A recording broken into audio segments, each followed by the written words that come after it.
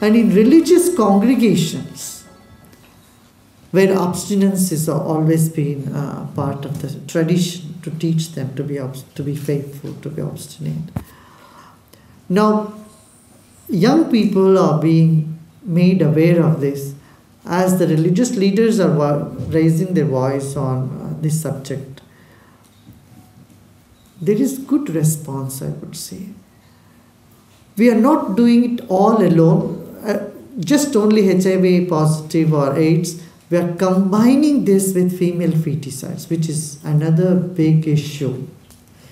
Because before a girl child is born, they abort the child. Because with sonographs and all that, you find out this child is a girl child, female child, and then they abort. And the ratio between men and women in many states in India is appalling. It is 750 to 1,000 men. And this is going to cause huge problem in the coming decade, because then, there will be sex crimes, there will be rapes, and there will be all sorts of, social crimes and disharmony in society. So, to prevent this right away, we are using the traditional methods. In villages, they have this faith that if you take a pinch of salt and you take a vow and you will follow it through for your whole life. It's taking a vow with a pinch of salt in your hand, and you drop it in a pot, in an earthen pot. So volunteers go village after village with a bowl of salt and a pot of and a mud pot and ask people to take salt, and now you promise right away, and you're not going to commit female feticide. This has been a very encouraging thing, that the result, the response from people have been very, very good. So in a short period of time, about a month and a half, we could get promise from 100,000 people. Just 2 volunteers going around explaining to them what would be the problem in the society if there is an imbalance between male-female ratio.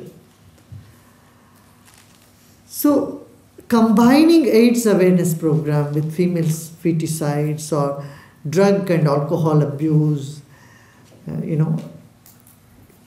I feel is much more effective, and religious community people are much more comfortable doing it rather than taking only AIDS as their subject.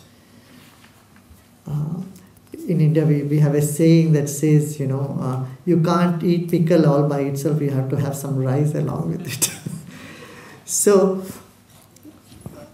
a combination of several projects, I feel, will make things work better, because though people who have stigma, only they have to come out of stigma.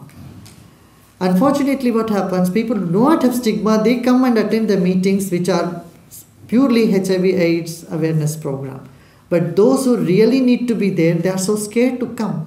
For them to hook them in, to bring them into this program, it is essential for us to have a wide range of subjects.